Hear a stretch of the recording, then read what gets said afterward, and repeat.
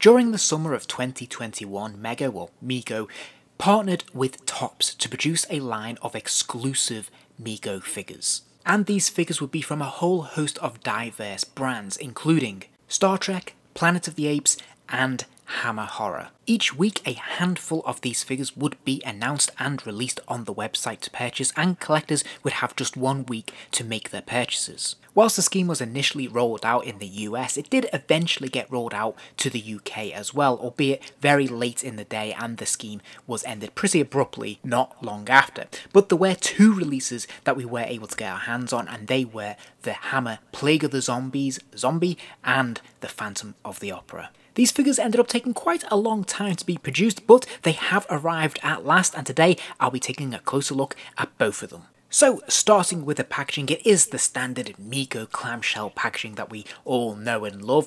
We can see on the design side of things, we have the logo of the film's title there, The Plague of the Zombies. We have the Hammer logo above that, which is nice and clear. And we have an image from the film there, which is pretty striking of the zombie, which is pretty cool. And I like some of the blood-stained effects that are peppering the artwork there as well, which is great. And of course, we can see the zombie up front and centre in the packaging there, and he looks really colourful and bright, which is fantastic.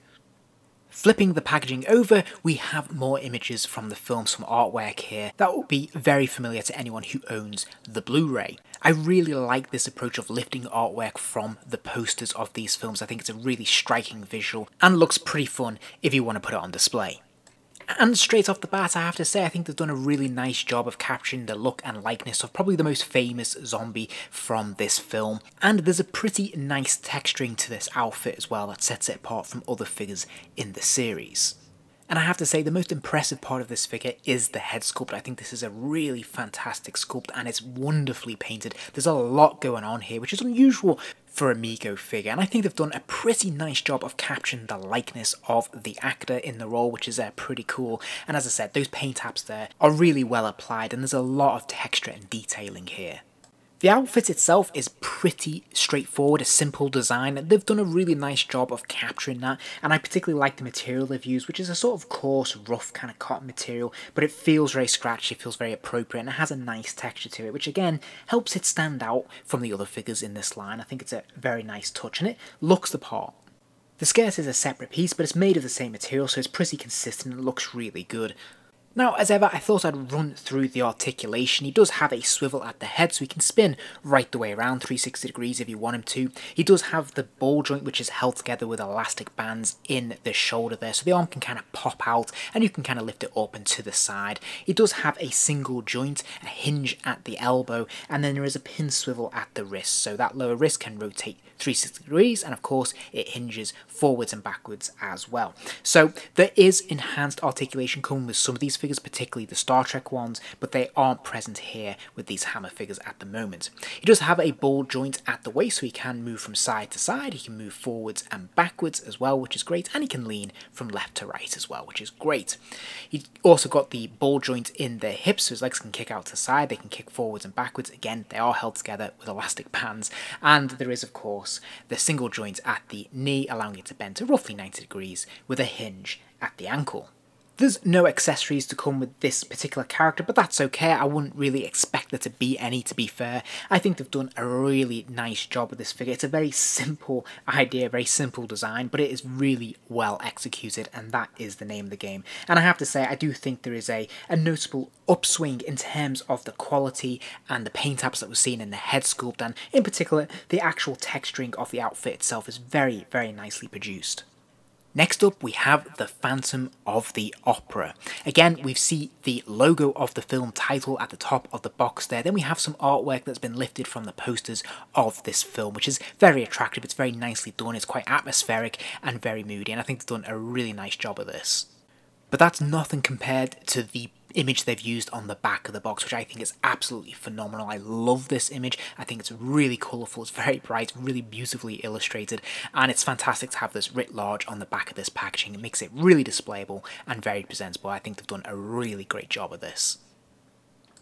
Now, by contrast, there is a bit more complexity to the tailoring and the outfit of this character, but it's very nicely produced once again. I think they've done a really good job of the tailoring here. It looks nicely proportioned with enough detail to keep it interesting. Once again, I think they've done a very nice job of the head sculpt, and the paint apps they've used are really nicely applied. There's actually a number of different paints going on here, which is nice to see that washed over the figure to create a good amount of texturing on the face, which I think is really nice. Now, if I was being critical, I would say that perhaps it isn't the greatest likeness in the world, just simply due to some of the paint apps, the colours they've used for the hair and on the facial hair as well. Maybe should have been a bit lighter, a bit more of a closer to a blonde rather than a grey, but that's a very minor gripe. Overall, I think they've done a really nice job. And of course, a pretty faithful likeness. As I mentioned, the tailoring is a little bit more complex. He does have this outer coat, which again is quite nicely done. It's nice to have the little buttons sewn in there, it's quite a nice effect. And then he does have this waistcoat underneath, again, some buttons on there. And underneath this, he does have another white shirt, which is great, with a tie as well, which you can just about untuck and tuck back in. So there's actually a number of layers here, which make this quite fun and interesting. It makes it feel a bit more textured than perhaps we're used to seeing, which is a really nice touch.